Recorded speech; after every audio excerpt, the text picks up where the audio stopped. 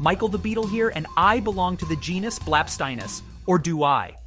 But first, what is a genus? We live in a complex world that can be difficult to make sense of. Long after animals diversified during the Cambrian explosion more than 500 million years ago, we are gifted with a dizzying amount of biodiversity. Now hold on tight to your exoskeletons, because here comes a fact that will blow your tiny beetle minds. The order Coleoptera, also known as the beetle squad, boasts about 350,000 described species, and that's just scratching the tip of the entomological iceberg. Countless more species are waiting to be discovered, named, or maybe even get their own reality TV show. According to a 2019 CNBC Make It article written by Sam Dogan, 350,000 or more is also the number of dollars per year one needs to make to raise a family in a major coastal city like San Francisco or New York. But wait, there's more to San Francisco than meets the compound eye. It's not just a city. It's also a county with a name that pays homage to one of my all-time favorite saints, Saint Francis of Assisi, who was declared the patron saint of ecology by Pope John Paul II in 1979. Born in 1181 or 1182 in the town of Assisi, Italy, he sought to follow the teachings of our Lord Jesus Christ and to walk in his footsteps. Also, he truly knew how to appreciate nature and called fellow critters his brothers and sisters. One story even mentions that he preached to the birds. Birds are an everlasting part of Anglophone meme culture. The biggest bird, red bird laughing then staring, Terrence from Angry Birds staring, shoebill stork, burbs, bird on a branch screaming, fat penguin, staring eagle Marvin Beak, three shapes of the burb, and wet owl. Birds come in all sorts of shapes, sizes, and colors. So how do scientists categorize them and other creatures?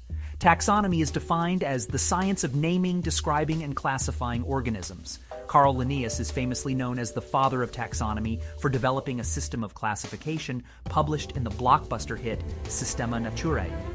Today we have a hierarchy of mostly 8 ranks.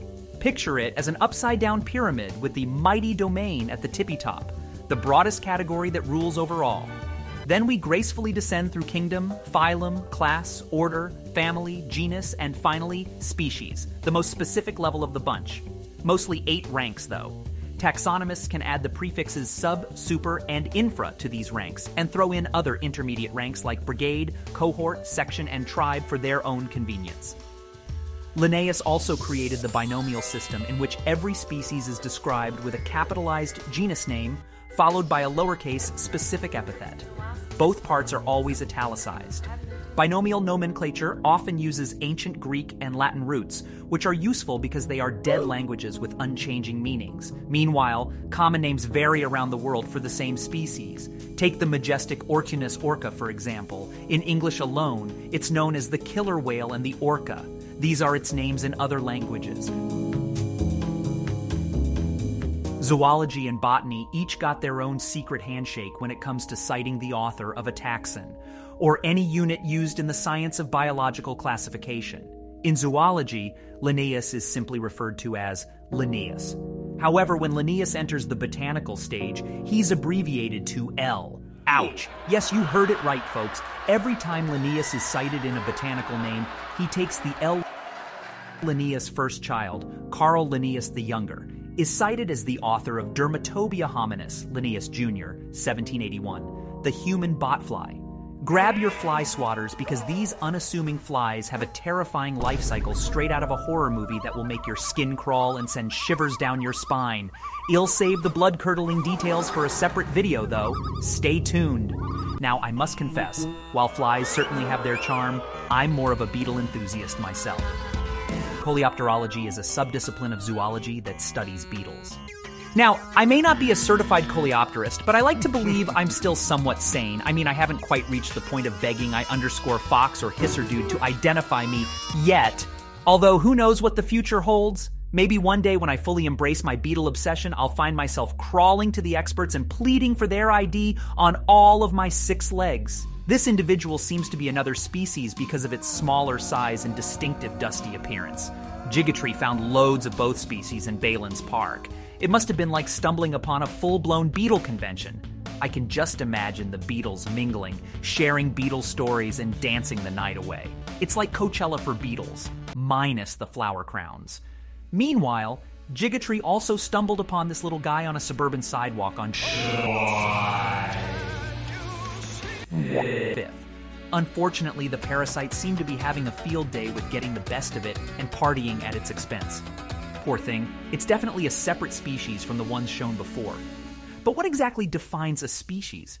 According to Oxford Reference, a biospecies is a group of interbreeding individuals that is isolated reproductively from all other groups. Evolutionary biologist Ernst Mayr suggested this idea, famously called the biological species concept. Species can be reproductively isolated by prezygotic or postzygotic barriers so that they don't get too cozy with other species. Prezygotic barriers ensure that the sperm and the egg from different species never even meet. One example is temporal isolation, where separate species mate at different times of the year.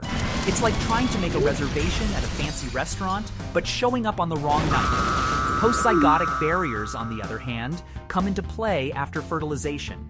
One example is hybrid inviability, which means the hybrid zygote fails to develop and see the light of day.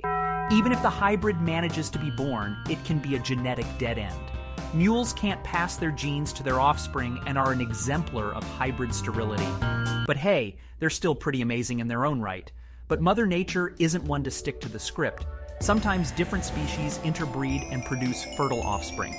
The Italian sparrow can thank its existence to the phenomenon of hybrid speciation, when hybridization forms a brand new species. The parental species, the house sparrow and the Spanish sparrow, must be strutting around, proudly claiming their revolutionary sparrow legacy. They've proven that the biological species concept doesn't always have the final say. The Collins English Dictionary defines an ecospecies as a biological species distinguished from its close relatives with which it can interbreed by its adaptations to its particular environment. Spanish sparrows prefer semi-open shrublands, while house sparrows have a soft spot for human-modified areas like towns and farmlands, making them synanthropic. Entomologists often encounter the concept of a morphospecies, a group of biological organisms whose members differ from all other groups in some aspect of their form and structure, but are so similar among themselves that they are lumped together for the purposes of analysis. Take a look at these two mosquito fellas. Can you spot the differences? Tricky, right? Many insect species are virtually indistinguishable from each other, like trying to tell identical twins apart. This is Anopheles mellis, and this is Anopheles maris. Under the morphological species concept, they would be considered conspecific, or belonging to the same species. However, while they are closely related, they still belong to separate species, along with 6 others, forming a cryptic species complex, the Anopheles gambiae complex. Cryptic species can be nearly impossible to tell apart morphologically, but form separate evolutionary branches in the tree of life. And a species complex is an informal assemblage of taxa, whose members are related phylogenetically and share morphological similarities. They're twinsies, connected through shared common ancestry and uncanny resemblance. Some interpretations of the etymology of the name Anopheles makes me wonder if German entomologist Johann Wilhelm Meigen had a crystal ball. The name comes from Greek and not, plus ophelos, benefit, which some people translated as harmful before Ronald Ross proved that some species in the genus were malaria vectors in 1897. So, using morphospecies can underestimate biodiversity and overestimate at the same time. To some, Thomas Lincoln Casey Jr., not to be confused with his father, Thomas Lincoln Casey Sr., who was crucial in the construction of the Washington Monument, was a military engineer who installed mines during the Spanish-American War. To others, he was a prolific coleopterist. But to others still, he was a taxonomic menace, a splitter. I believe the National Center for Science Education perfectly defines what a splitter does, breaking up larger groups into smaller ones on the basis of tenuous differences. Cough, excuse me, folks. I seem to have caught a case of the taxonomic hiccup. Cough, cough, dandelions. Cough, cough, ah. Sorry about that. It seems my vocal cords got a bit tangled up with taxonomy. Happens to the best of us, I guess. Some species of the genus Coniontis have seasonal polymorphism, meaning they develop distinct forms at different times of the year. Unfortunately, Casey was oblivious to this fact and described the seasonal variations of each species as separate species, later pointed out by American entomologist Frank Ellsworth Blaisdell, Sr. Whoopsie Daisy. Except it ain't the only time Colonel Casey crashed the Beetle party with his wrecking ball and spoiled all the dishes. In a revision of Dynastini scarabs, also known as rhinoceros beetles, of the United States, research associate Lawrence W. Saylor of the California Academy of Sciences both roasts and compliments Casey, noting, Casey's studies in this group have greatly enlarged our synonymy because of his practice of naming trifling variants. But at the same time, his memoirs, 1915, gave more detailed information and pointed out more new characters and relationships than had any of his predecessors or contemporaries, including Horn and LeConte. It is indeed too bad that Colonel Casey's idea of a species was not exactly that of the vast majority of coleopterists. But alas, Casey couldn't resist his wacky shenanigans. He got roasted by Saylor once again, this time for inflating the number of U.S. species in the genus Cyclocephala, stating, Casey described many variants, so that we have 39 names for what I consider to be only 10 valid species. Sorry, Casey, but that's what you get for ruining taxonomy. Get wrecked.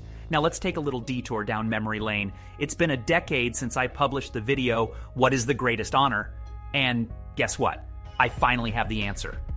It's not installing mines or splitting taxa into oblivion. No, the greatest honor is having a beetle named after you. Even the Beatles themselves have a beetle named in their honor. Stephen Colbert, Barack Obama, Malala Yousafzai, Leonardo DiCaprio, Greta Thunberg, and Xi Jinping all have one commonality, making it into the prestigious Beetle Hall of Fame. Casey, while you might not have been the best at taxonomy, at least you have a lady beetle and a June beetle, both probably named after you by Roswell Hill Johnson in 1910 and Blaisdell in 1930, respectively. So, to any taxonomists watching this video, I'd be honored if you named any species after the amazing YouTuber Gigatry, who poured more than a week's worth of dedication into this Vsauce parody script. It'll mean the world to this young, passionate beetle enthusiast and make his day. Dr. Kojun Kanda, whose email is coniontis@gmail.com, was working on a partial revision of Coniontis for his PhD, but he ended up publishing phylogenetic studies of Tenebrionoidea, Tenebrionidae, and Pimeliinae instead. So when is Coniontis being revised? Never, unless someone like you cares a whole awful lot. Nothing is going to get better. It's not. And as always, thanks for watching.